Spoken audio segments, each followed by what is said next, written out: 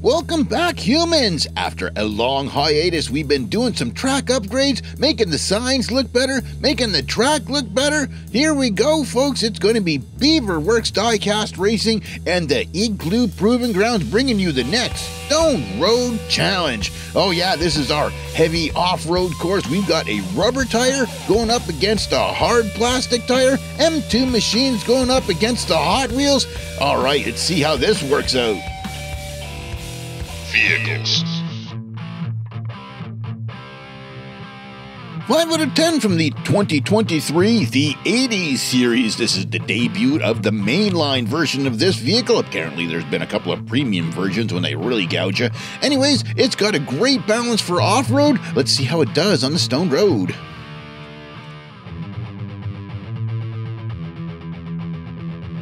M2 Machine smashing it out of the park with this Sierra 1500. What a beautiful looking casting with the details on the tires. Like even the tires have got the raised white BF Goodrich lettering on them. This is awesome. Great specs, nice and heavy. Should do great on the run.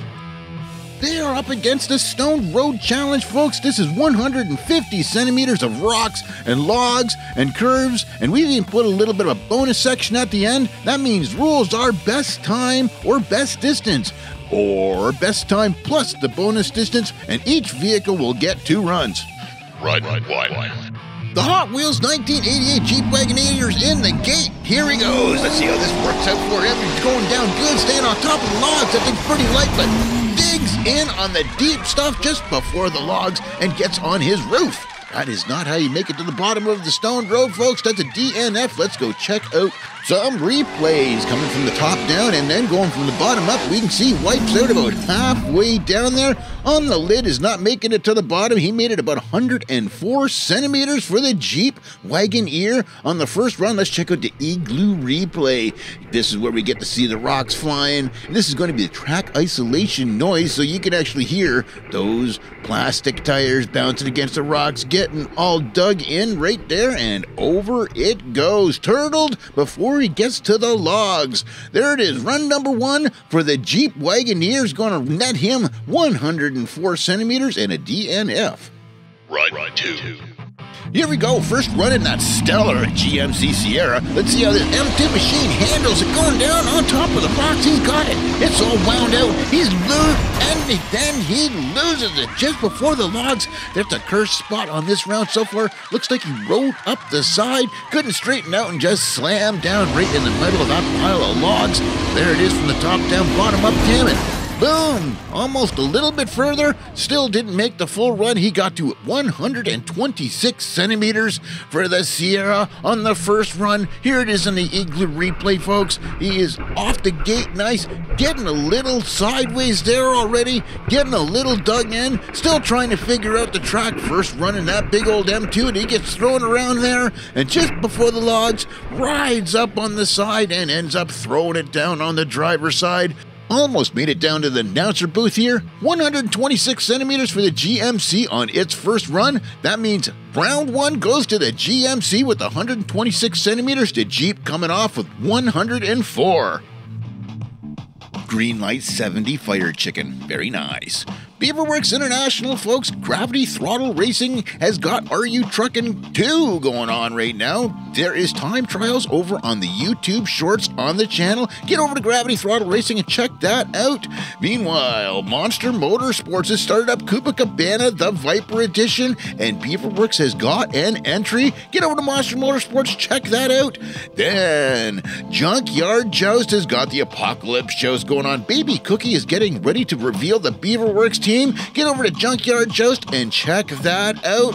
And GryphonSoul in beautiful Hawaii is doing the Team Mixer Challenge right now, and Beaverworx is in for a piece of that on the Northern All-Stars team. Get over to GryphonSoul Racing and check it out.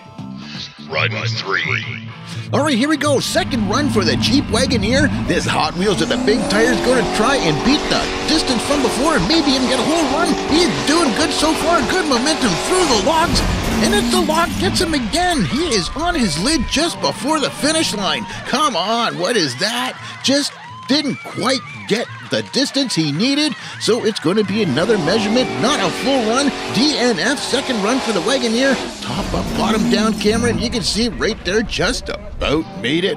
What a bummer that one is. 147 centimeters he gets, just short of the 150, which would be a full run on the stone road. Checking out the Igloo replay, bouncing on top of the logs. He's getting good momentum, great speed, throwing rocks all over the place, making it look excellent. That's what we like to see on the stone road. And then through the logs, looks like he's going to be clear, and at the last minute gets a bounce, just a bad boink, and right before the line he's on his lid again.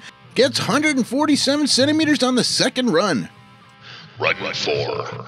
All right, here we go. GMC Sierra for its second run of the evening. Here he goes, down off the line. It looks like he's going to have some good momentum on this, digging in, going fast, through the logs, makes it, spits a log out the end, and he is over top of the line, right on top of it, bouncing around on there. Look at that. High-sided both of the axles, might have made it a few extra centimeters, but still, full run with a 7.40 time. Started to think that we're going to have a night without a full run, but there it is. GMC Sierra pulls it off, gets down over the line, throws a log down there with him.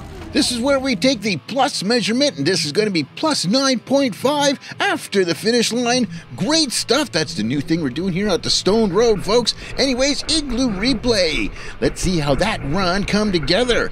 Holding it together at the top, bouncing around, making it look awesome. Then just punches the throttle right through the logs and takes one with it. Looks like a tire hit it and then bounced it all the way forward, and then he just high-sided his axles on the finish line. Great looking run. It netted him a 7.40 time. Final results, 147 centimeter distance was the best the Wagoneer could muster, and it's going for the GMC Sierra with a 7.40 time and a 9.5 centimeter bonus distance at the end.